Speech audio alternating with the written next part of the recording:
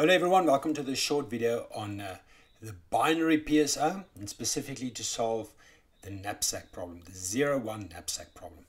So let's get started with that. Okay, so the knapsack problem is an academic problem where you start off with some kind of container. And this container has a maximum weight, let's say 20 kilograms. And then you've got a whole bunch of different items, and each item has a specific priority and of course a weight, so something like this.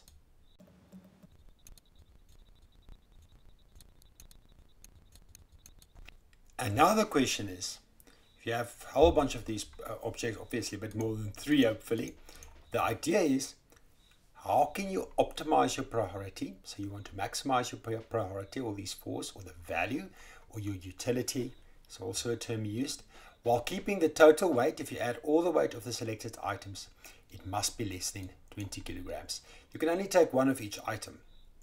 That is the 0-1 knapsack problem. And in this specific program, we're going to have a look on how can we solve this problem using the binary knapsack algorithm. Now, of course, we can have a container or a knapsack, and we can have all these items we're going to put in the bag. We can make it a bit more interesting. So what we're going to do is we're going to have a whole bunch of superheroes. So here's my superheroes, and I've got 40 of them. So we've got 3D Man here, we've got Cyclops, and we've got all kinds of different superheroes that I found on the internet. Each of them has a value, or the fighting strength, and of course a weight. I don't know on what we should weigh that, but let's say that's a cost. So that's a cost per hour or something if you choose that. So if you choose 3D Man, you get a fighting strength of 10, but you have to have some kind of cost that you have to pay of 5. And of course you have to select which of these super users or superheroes are you going to select in your fighting force. An interesting one that I've got here, and we're going to see what the algorithm does with this, is we've got Zero Gravity Man that has not much of a fighting strength, so it only has 1, but that of course is not its superpower. It has a value or a utility or a weight or a cost of -10. In other words, it has a negative cost. And of course, the idea here is that if the algorithm picks that, it might make room for another superhero in this whole fighting league that we're putting up. So of course, the first thing that we need to decide is how are we going to represent this problem? Now, typically most knapsack problems in evolutionary algorithms and PSOs are going to make use of a simple bit string where you're going to either use a 0 or a 1 to represent the item. So in this case, what we need is an array of size 40, because we've got 40 possible superheroes. So something like this.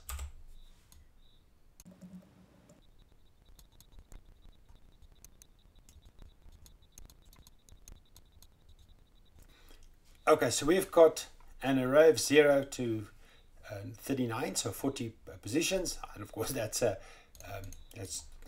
not enough room, so I've just cut the tape in the middle there. So, and of course, what you're going to do is in this array, you're going to either store 0s and 1s. If you store a 0, like for example here, that means that we are unfortunately not going to take 3D Man. 3D Man being the first one. 40, that's going to be the last one, that position 39. Yeah, of course, my line numbers start counting at 1. My tape, of course, or my array starts at 0. But 39, that's going to be 0 Man, 0 Gravity Man. So if we take that, that's going to be a 1. So then, of course, the idea is that we need to represent, we need to find the position in this multidimensional space, the PSO, where we've got a set of 0s and 1s that represents the collection of superheroes that we're going to take. So that's the representation. We've got the number of superheroes represented as a bit string. 0 means we don't take it, 1 we do take it. And then of course the next is going to be a fitness function, some kind of fitness or a heuristic function. And of course the heuristic or the fitness function is going to determine how good the solution is that the algorithm has selected. And of course all that you need to do is you're going to go through this bit string and you're going to tally up the values of all the superheroes. And for example, in this case, for zero gravity man, we need to pick a 1. So we add 1 to the solution. 0, let's just have a look. What was zero gravity or 3D man? 3D man has a value of 10. So that's and of course we're not selecting that. But let's say, for example, Batman was a 1. So Batman, that's a value of 12.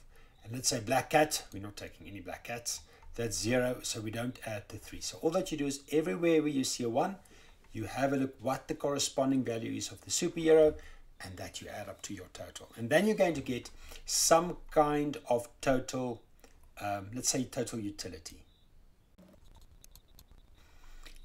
But then of course you also need to tally up the weight. So this is an example of a constrained problem, or a multi-constraint problem. We want to optimize the utility while keeping the weight under some limit. Let's say, just for argument's sake, let's say it has to be less than 20 kilograms. Something like that. Okay. Now, if your weight of your set of superheroes exceed that, there's a number of ways to solve that. One way is you can just say this is an illegal, totally illegal solution. We just assign the fitness or utility or heuristic value of 0. You're going to return a 0. Or what you can do is you can just heavily penalize it. So you subtract some large value from it. So the idea is that if you just subtract a penalty from it, the selection of the items that you have selected still can play a role. So 2 illegal position, or 2 legal knapsacks, or 2 illegal solutions, even though they're both illegal, one might be still a slightly better solution, so the algorithm can take that into consideration. Or what you can do, and this is my recommendation, my favorite, is to actually once you've got your solution like this and it's illegal, you randomly remove items from your solution. The idea with this is almost like your solution is not on a valid location within the search space, so you just want to push it to the closest position that it can go to. You can either select the items deterministically. In other words, you select euros that has let's say, for example, a very its ratio to its value to its weight, for example, is very low. Then you would, for example, select those because they weigh too much and they contribute too little. So you start removing that, or you can just simply remove random ones. So you might just randomly remove 1, for example, to say now that becomes a 0, until your weight is under this 20 kilograms. So then you've basically pushed your solution towards the closest valid location within the search space. So, and that's the crux of the entire solution. So you've got your representation, you've got your fitness function, and now you can put everything together to create the perfect fighting force of superheroes. Now let's see how that works. Okay, so I'm going to use a top-down approach. So I'm going to start running this program first so you can get an idea of how it works. And then we're going to have a look at the code itself if you're interested, just to see how everything fits together. Yeah, of course, the important parts we've already covered, the representation of the problem and the fitness. But let's see how this runs. So I'm going to run this and let's see what is going to be the best set of superheroes. So my initial fitness, -756, which is bad. I'm using 400 particles. You can't exceed 20. So here we've got it. So we've got the final fighting force. So the total weight is 20, so it fully utilized the entire weight that it was allowed to.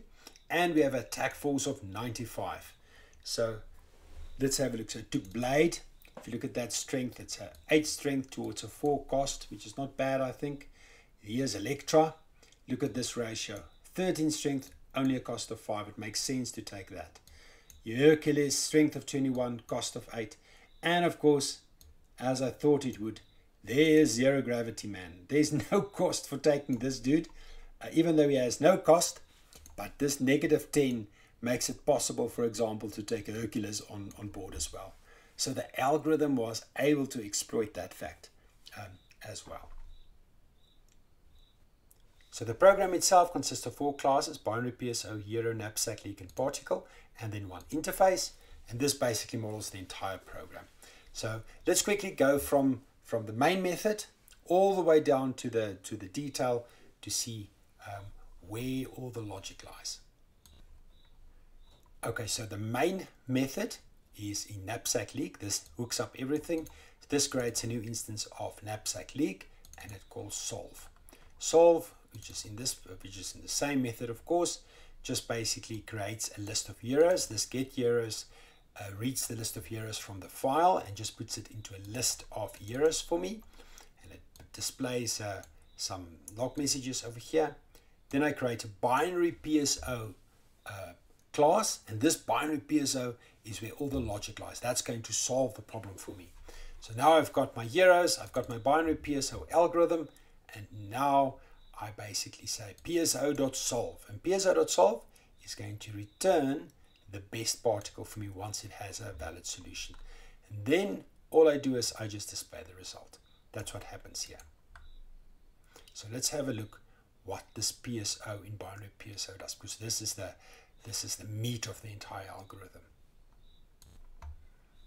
Okay, so to create a binary PSO, you'll see that it needs 2 parameters, this get calculator and heroes.size. So heroes.size is just how many heroes do we have, so that's going to be that 40. And get fitness calculator, what this does, this just returns an instance of a local inner class, which extends position evaluator, which implements this is maximization function, which of course is true, and then an evaluate method to determine how good the solution is. So all that this does, it just iterates through the heroes, see which ones were actually selected, and if a position is set, then basically it adds it to the value variable and it adds it to the weight variable, and at the end here, when I'm outside of this loop, I know what the total weight is.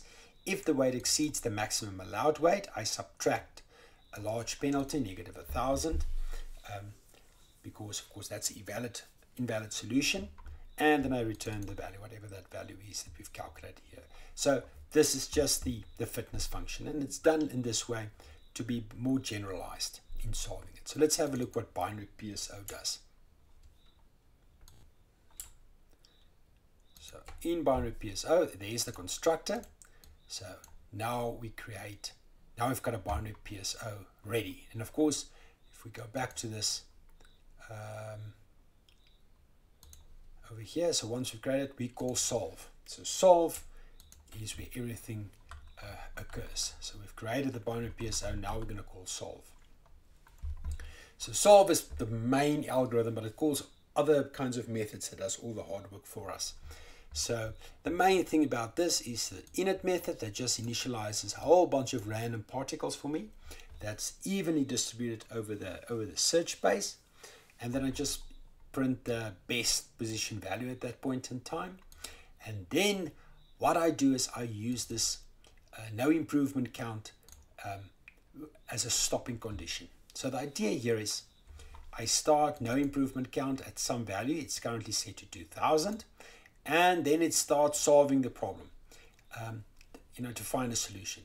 If it doesn't find an improvement, it basically, or after every iteration, in fact, it subtracts no improvement count.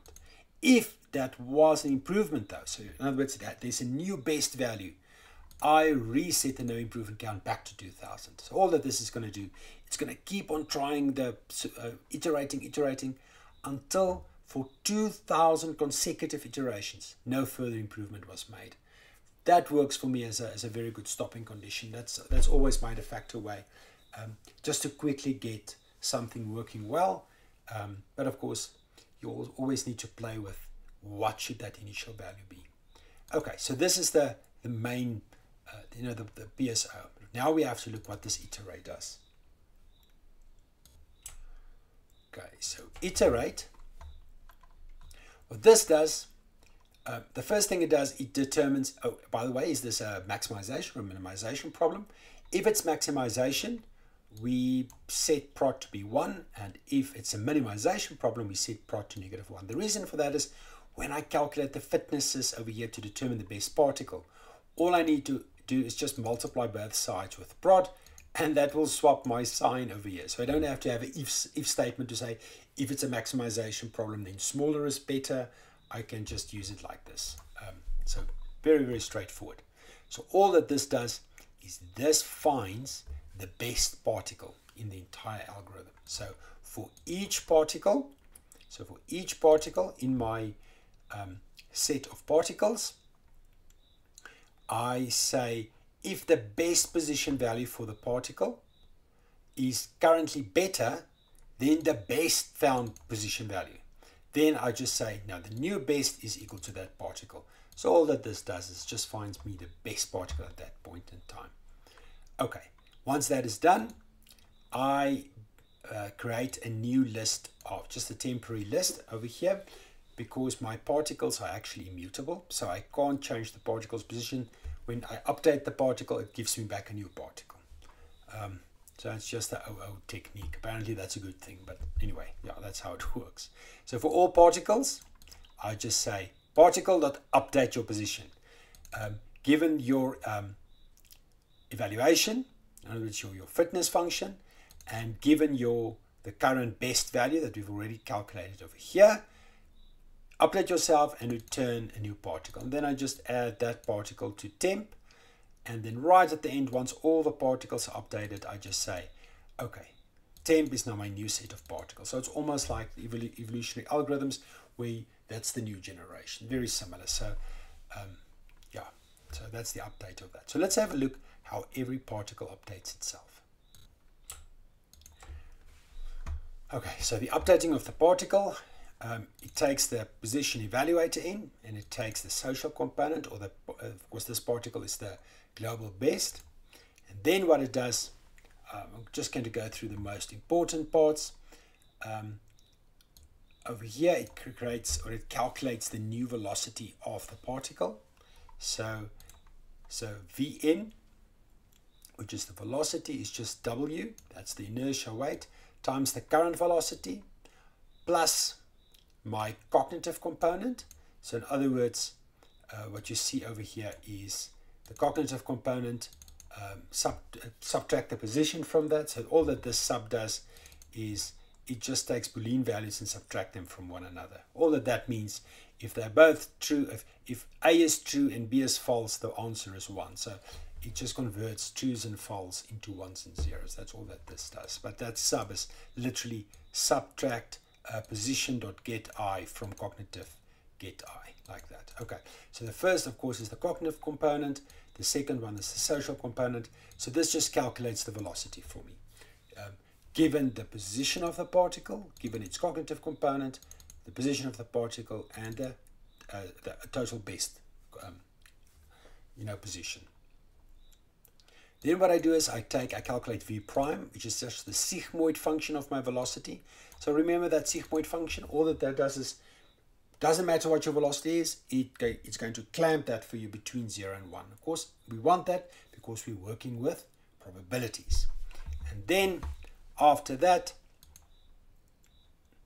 I update the position. So what I do is I say, fine.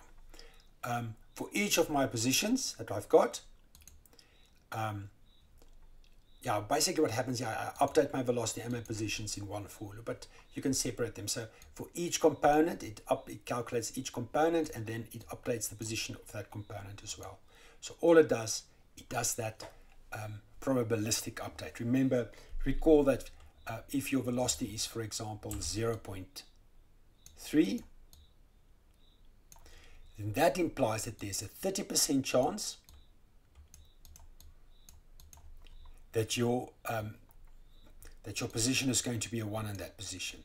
And of course, there's a 70% chance that it's going to be a 0. So that's how the velocity gets interpreted as a position. That's what happens over here. So set location I, if math random is smaller than V prime. So if some random value is smaller than V prime, of course, if it's smaller than 0.3, then make it a 1. otherwise make it a 0. So this entire section here updates both the velocity and of course the position in one go. Okay, then once this has been updated, I evaluate the value of that position, in other words, how good it is. And then I've just got a nasty hack here at the bottom. Perhaps this could have been done a bit better. But the idea here is, if my value is negative, it means, of course, that I've got an illegal position. So all that I do is I just keep on removing a random element. So I pick one, and then basically, if it's set, I clear it. Of course, this could also be done a bit better. And then I just recalculate the value of that group. This could also be done better because you only need to delete that one element. But I just wanted to get it to work. So this just removes that element so that it pushes the solution to the nearest valid solution. And then all that I do over here at the bottom is I'm going to return a new particle. Now, it all depends on whether there was an improvement or not. So if the value of the particle is better than its current best value, then basically I return a new particle, and it's going to set its new position to be the best value. Otherwise, I return a new particle, but I retain the old best and the old best value, because the new location where it is, it's not better, but of course, it might move towards a better area, but we're going to keep the old best and best value. So this is just a way in which I create the new particle, the new location, and that gets returned to the calling method. Okay, so once I've got the new particle, so over here it gets calculated, then it gets added to temp, and it gets added to the minus, and that is iterate. So all that then happens is, in this way, we solve the entire problem. So just a quick recap again. So we've got the main method that calls knapsack leak. This calls solve. This is going to call this method. It calls PSO.solve on the binary PSO, and it's going to return the best particle for me. So we go into solve. This runs a while loop. So while there hasn't been any improvements or basically while there's still improvements being made, we call iterate. Iterate calculates the best particle, the global best. This updates the position for each particle. So the position update creates a new velocity, update the position, calculate the new value, make sure it's legal, and then return that value, that new particle. Now I'm confusing myself here. Okay, so let's just go back. Yes, so we update the position, add it to the list, and of course set temp to be the new particles. We go back to where iterate was called. This goes into this while loop. It keeps on going and going until no further solutions were found. Then it goes back another step to the main method. Let's just go there. So then it comes back to here. We have found your best particle because we've returned it, and we finally displayed the result. And that, guys, is the binary PSO. So it uses probability in its update function to specifically select your items. Of course, you can try a variation of the GBest and LBest as well. That should also work, but of course the binary PSO works quite well for discrete problems like you see over here. I hope this was useful.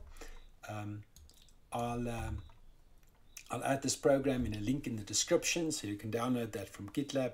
Have a look at it, see how it works, make sure you understand it well, because this is a nice fallback algorithm to move to if you need to solve binary or discrete valid problems using a particle swarm optimization technique.